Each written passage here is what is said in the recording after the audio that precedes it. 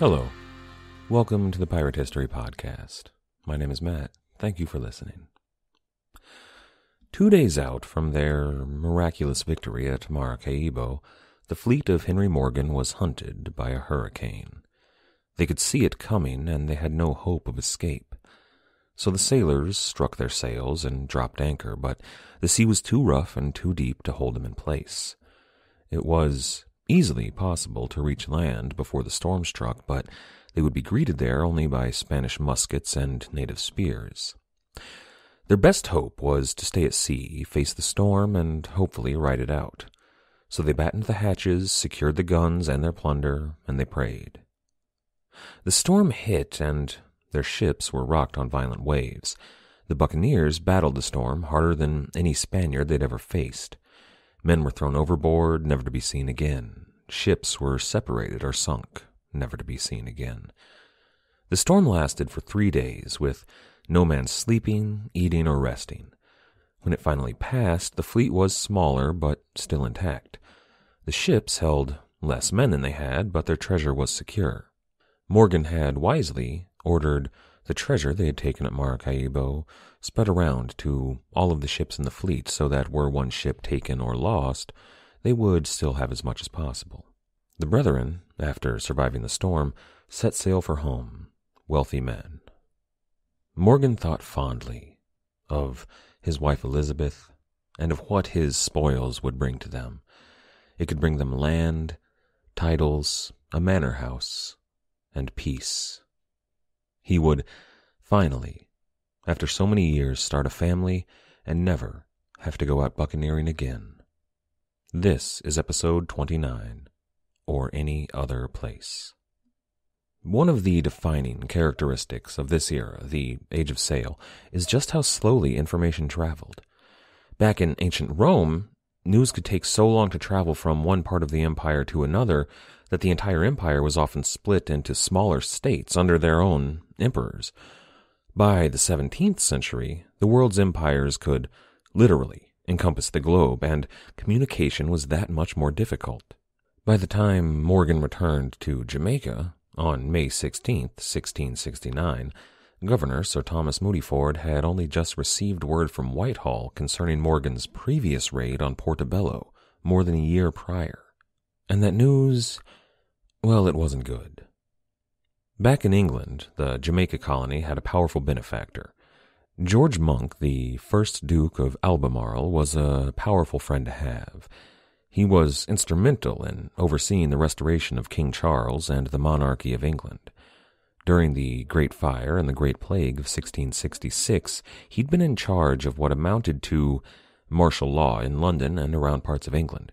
He was one of 8 Lords Proprietor of the Carolina colony, and his second-in-command during the English Civil War had been none other than Henry Morgan's own uncle. And he was virtually in charge of military and foreign affairs there in England. His position on Spain was one of strength rather than appeasement.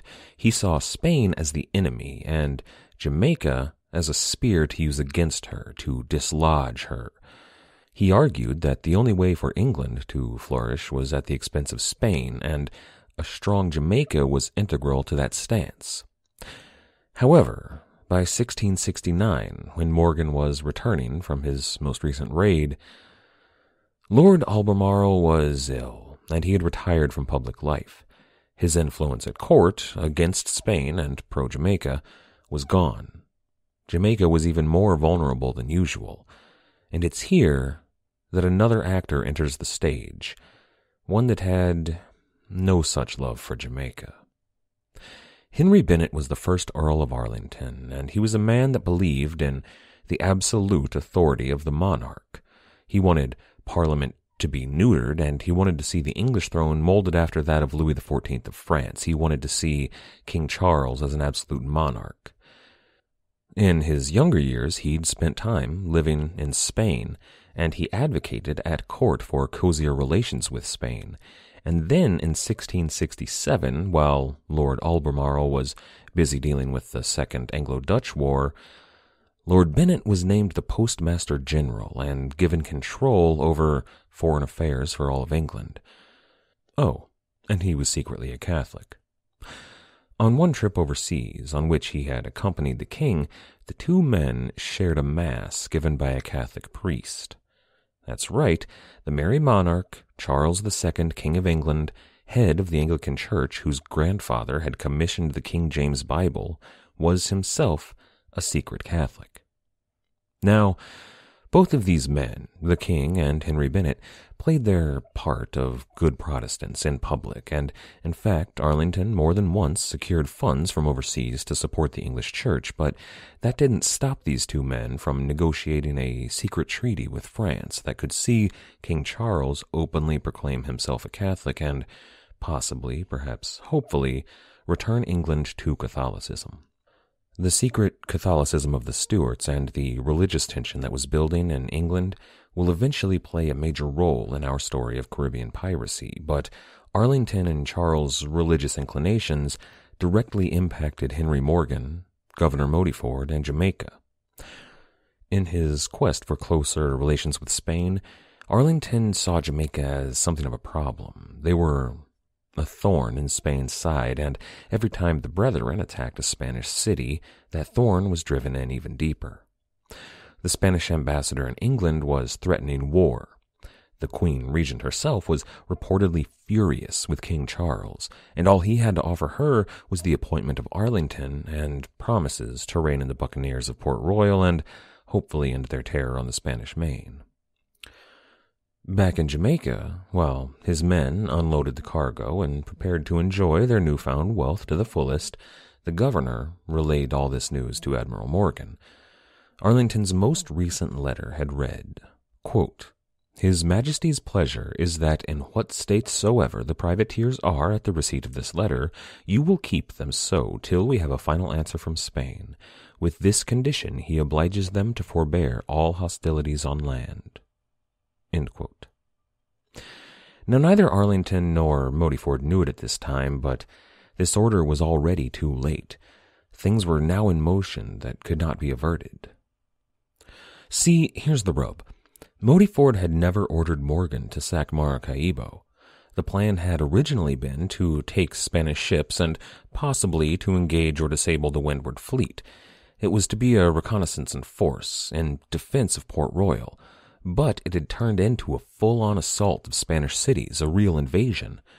That certainly constituted the hostilities on land that Arlington had commanded against.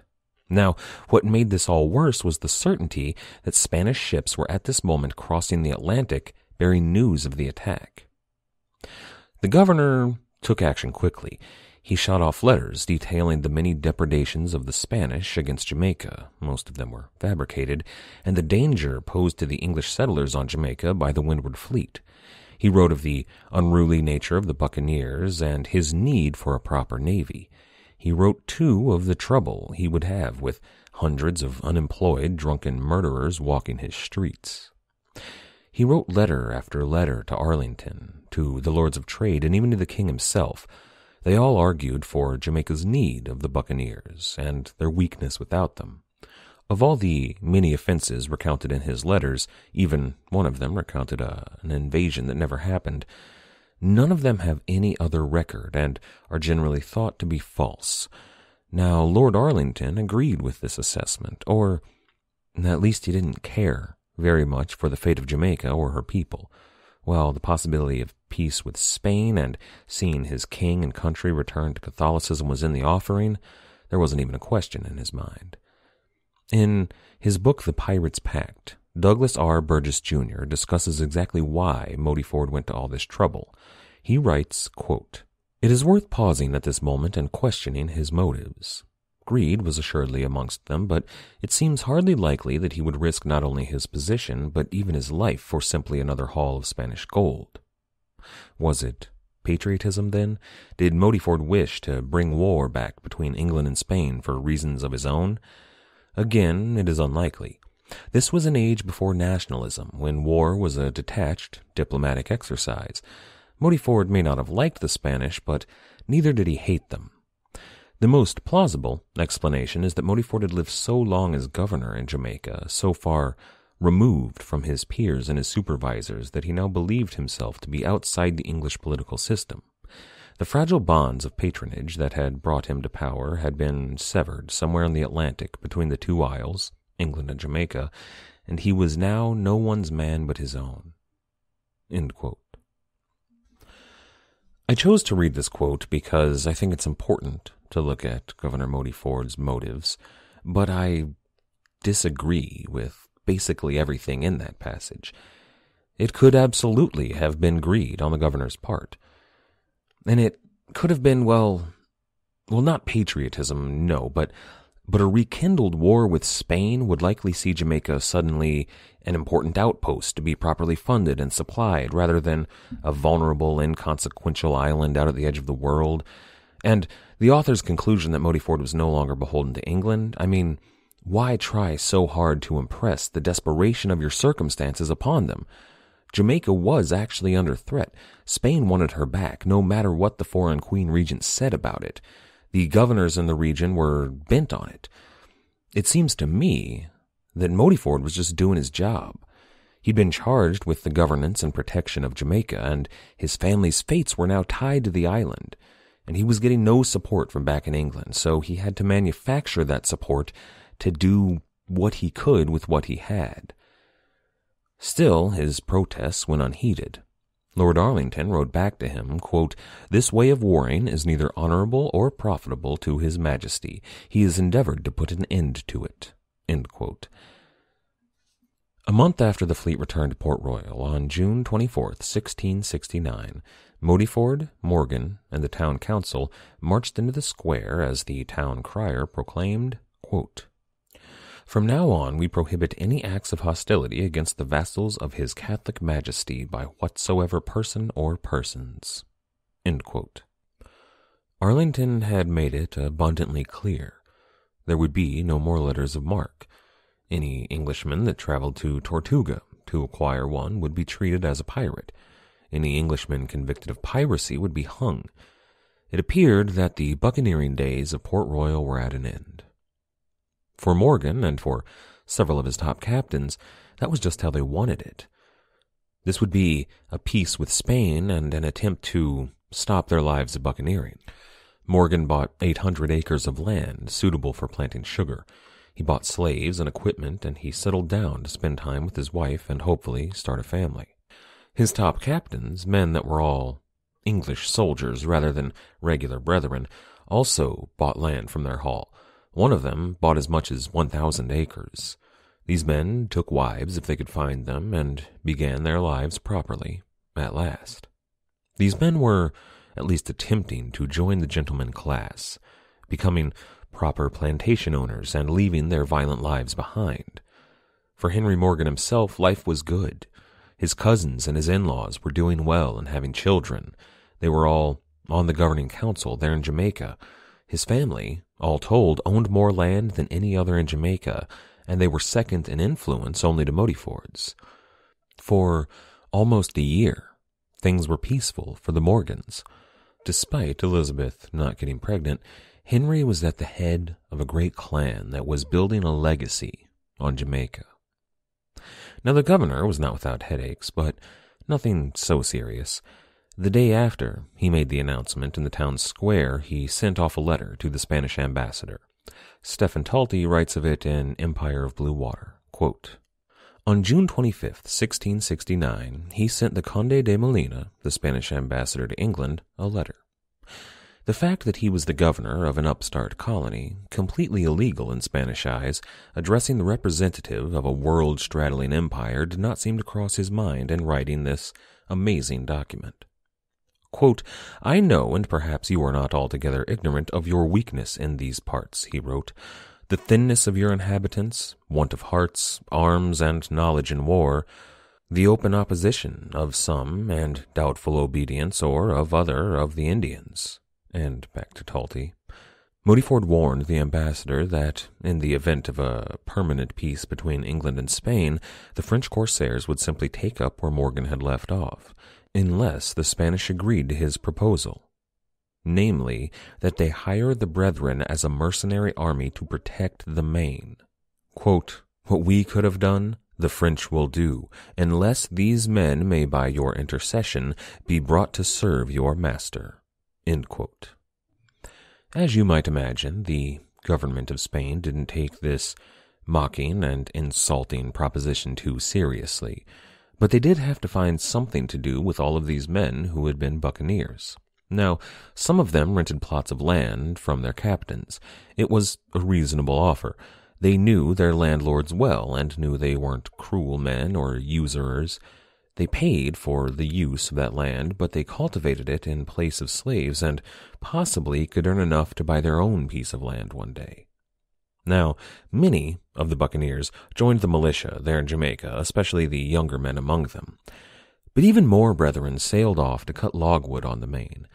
Logwood is that particular type of wood that is used for making dyes back in England. Now, this wasn't as lucrative a trade as privateering, but it was an acceptable life. These men could drink and sing and roast boar around the fire, and since the wood that they were cutting was a valuable commodity on Spanish land, they still got to stick it to the Catholics. Now, there's probably a distinction here that isn't talked about too much in the primary sources, and it's hard to verify, but a lot of historians do mention it. Some of the earliest buccaneers, those out of Tortuga and Hispaniola, were probably gay. Their lifestyle was one without women, and often it was one that excluded women by design, like no girls allowed. Now, some of these men were ostracized from their homes for religious reasons, but most that wasn't the case. They just seemed to drift away from Europe to the farthest flung reaches of the colonies for reasons unknown, or at least unrecorded. Perhaps those reasons were too shameful to record. And actually, that theory makes sense in a number of ways. While some gay men might join the church, where the obligation to marry and have children was lifted, others might seek a place far away from civilization where they could hunt and camp and live free, far away from society's expectations and judgments. Now, that's a controversial opinion, but it has some merit, and it seems likely that if true, those brethren that chose to sail away from a life with women and children to live much as the buccaneers of decades prior had, might have been gay too. Now, it's worth noting that it seems to have been less common among the English buccaneers than the French or the Dutch, probably because the English had mostly either come over with the invasion or been sent over to Jamaica on a penal ship, while the French and Dutch had mostly immigrated on their own. Regardless, aside from a few privateers that decided to turn full pirate and wound up swinging for it, those months were mostly peaceful and pleasant times for the brethren of the coast. Remember, though, how I said that this era could be so interesting due to the challenge of communication in such large, vast empires? Well, you see, the order to cease and desist all hostilities came down due to Morgan's raid on Portobello. But word of the raid on Maracaibo had finally made its way to Lisbon and London, and none were happy about it. To Spain, it was just further proof that England had no intention of stopping these raids. To England, it was proof that Jamaica was out of control and that the treaty with Spain was in jeopardy. The diplomatic channels were growing tense and even dangerous, and it was becoming clear that war was looming on the horizon, which England desperately wanted to avoid at all costs. So they placed all of the blame on the buccaneers, which really, it was their fault, let's be real here. Now, Spain accepted this, but decided to take the old phrase, "no peace beyond the line," very seriously. While the men in Jamaica peacefully planted, Spain prepared for war. In January 1670, Governor Modiford decided Port Royal had finally settled down and elected to send a vessel to Santiago de Cuba carrying several freed Spanish prisoners, a letter from Modiford to the Spanish governor, and a hold full of goods that the Spanish needed and wanted. If there was to be peace, he thought, let there be trade. The ship was named Mary and Jane, under Captain Bernard Clayson Speerdijk, a former buccaneer known as Captain Bernard or Captain Bart. He was received in the Spanish port very cautiously. His entire ship was searched 4 times, but when the Spanish were finally satisfied and he released the prisoners, he sent the letter on up to the governor and opened his holds for trade. Eventually, though there was some hard bargaining, everything sold, and Captain Bernard sailed away from St. Iago, a happy and somewhat wealthier man. Hopefully, this would be the first of many such missions. Then, on February 27th, the captain spotted a ship flying English colors. He sent a boat over to inquire, and those men were welcomed aboard. Then, the strange ship sailed toward the Mary and Jane. Now that wasn't normal. The other vessel called out across the water, "Where are you bound from?" Captain Bernard replied, "Jamaica." And then the strange ship called out, "Defend yourself, dog. I come as punishment for heretics." She opened fire, a full broadside. The strange ship carried a total of 14 guns, and the Mary and Jane only 6. But Captain Bernard held his ground, and for hours the two ships traded volleys. There was no decisive victor that evening, but when morning came, the battle began again, this time in true earnest. Each ship poured every ounce into the fight for the next several hours. Captain Bernard was killed, and eventually the forecastle of the Mary and Jane caught fire. She was forced to surrender. The buccaneers were captured and ferried over to the larger vessel, and it was instantly clear that the Spanish had suffered at least 5 times as many losses, if not more. But they had more men and more guns. This was a ship intent and armed for war. 9 men from the Mary and Jane, English and Dutchmen, were put in a canoe and told to sail for Port Royal, to tell the governor of what had happened and to deliver a message from the captain of that Spanish vessel. The ship was the San Pedro y la Fama, and her master was Manuel Rivero Pardal. He was very clear that his name was repeated to Governor Modiford and especially to Admiral Morgan. When he returned to Cuba, Rivero was greeted as a hero. This was the first great victory over Morgan. He even recited a poem to mark the occasion. It read, quote, "I am the defender against this monster. I have been confirmed captain of these coasts. By St. Peter, I was the first. My name alone is enough to make the sea and all these barbarians tremble." End quote. Now Morgan and Modiford were certain that this was the beginning of something far worse, and the men who had met Rivero agreed with that assessment, but back in London, Lord Arlington brushed it away as nothing more than an isolated incident. Then, a few days later, word came from a pair of English ships returning from a logwood cutting expedition on the Yucatan. They'd been attacked by a much larger ship in the Bay of Campeche, and they were assumed lost. But then, a few days after that, a large Spanish vessel, San Nicolas de Tolentino, sailed into port, flying English colors. Those 2 buccaneer vessels, or those 2 logwood-cutting vessels, had been attacked, but they, being such talented and experienced soldiers, had overwhelmed the larger ship, and they had made her their own. And now, the governor and Morgan had the proof they needed. In the captain's quarters of that larger vessel, they'd found a letter from the governor of Cuba stating that the governor had been given authority, along with all other Spanish governors, to issue letters of reprisal lasting 5 years to any and all willing Spanish captains in response to the raids on Portobello and Maracaibo. The Queen Regent had declared war on the English in Jamaica and on the Brethren of the Coast. She intended to, quote, "execute all hostilities which are permitted in war by taking possession of all the ships, islands, places, and ports," end quote. This letter was hard proof that Spain was making war on Jamaica, but still, Arlington and King Charles would not hear of it. Their plans with Spain were too important to risk on a small island like Jamaica. It was clear to the parties involved that they had been abandoned by England. And on July 11th, it became clear just what threats they faced. On the north coast of Jamaica, far from Port Royal, 2 ships were spotted making for land. By the time that reports reached Spanish Town and the governor, a force of Spanish troops had already landed.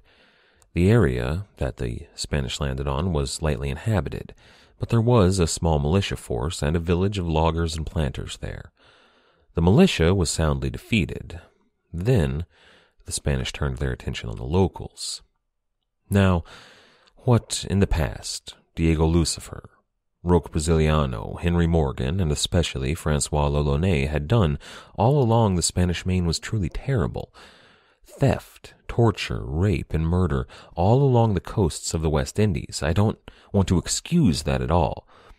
But the tenor of what the Spanish did here was different. This was not a raid. There was no plundering, no hostages taken or ransoms demanded. There was no search for gold or jewels.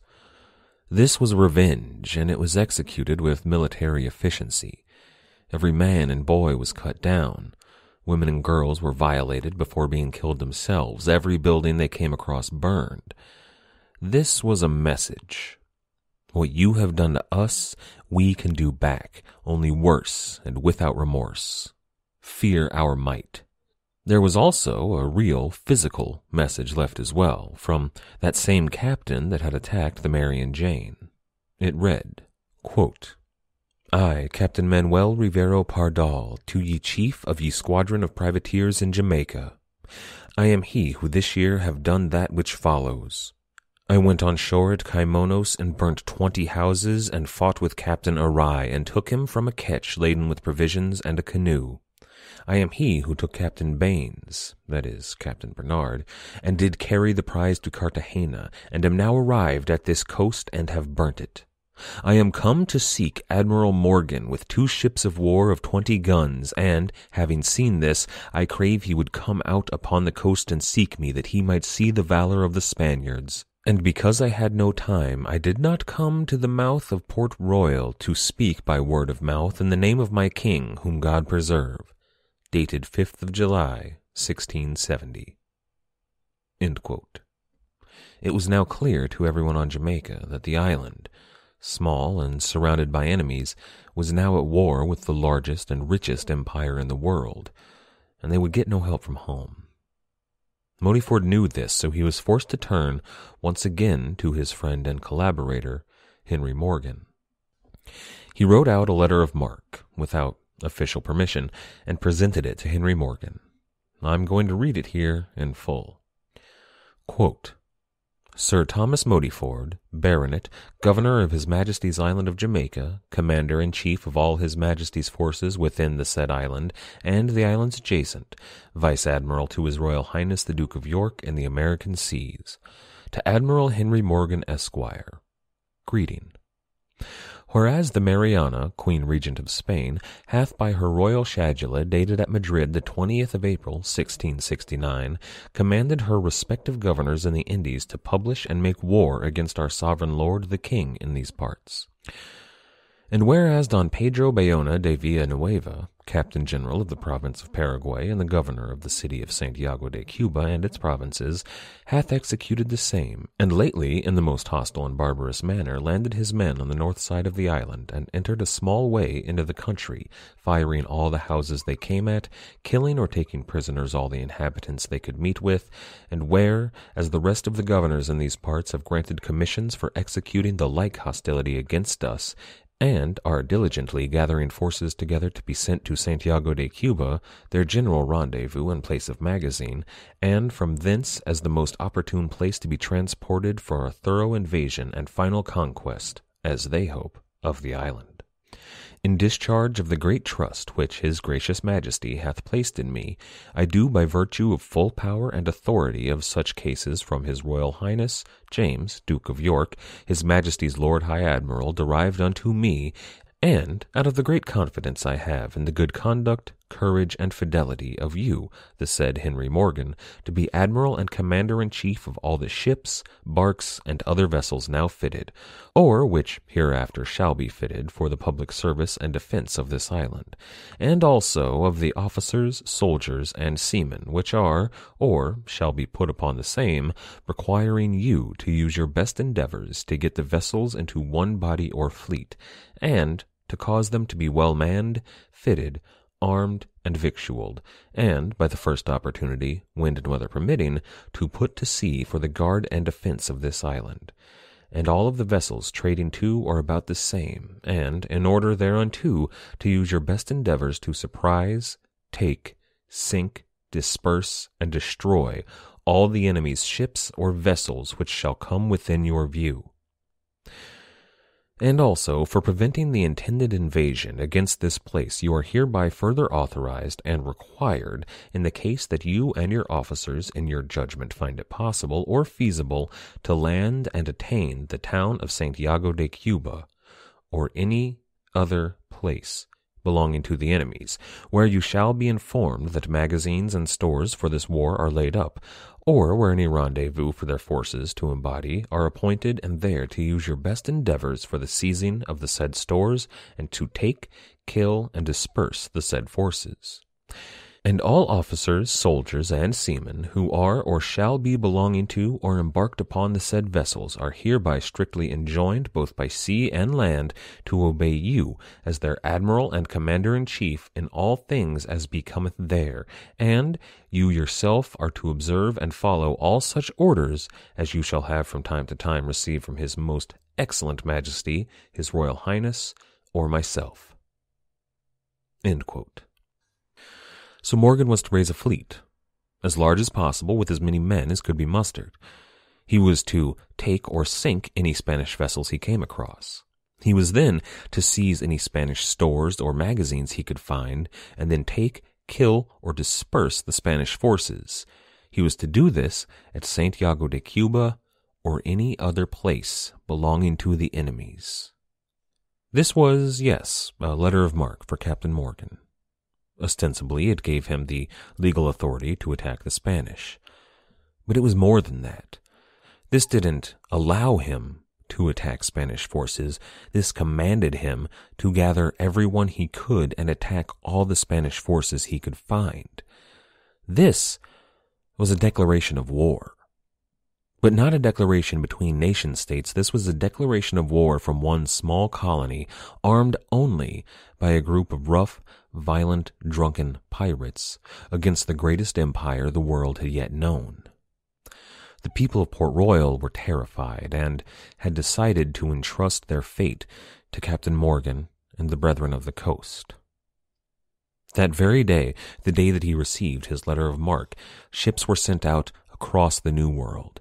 They went out in every direction, to go to the Bay of Campeche and the Yucatan, to go down south to Providence Island and even the Spanish Main. They went to Tortuga, they went to Cuba, they went as far as Nassau and the Leeward Islands. Ships went everywhere, to gather as many men as could be found. Back in Port Royal, the holy men on street corners preached that the end was nigh and a final climactic judgment was coming. All the while, the ground beneath Port Royal rumbled ominously and began to shake. Next time, we'll look at, well, the next chapter in this story is the greatest piratical raid of all time. So great, in fact, that it leaves behind the name of pirate raid and becomes really a military venture. We're going to look at the steps leading to and the fallout from Henry Morgan's raid on Panama.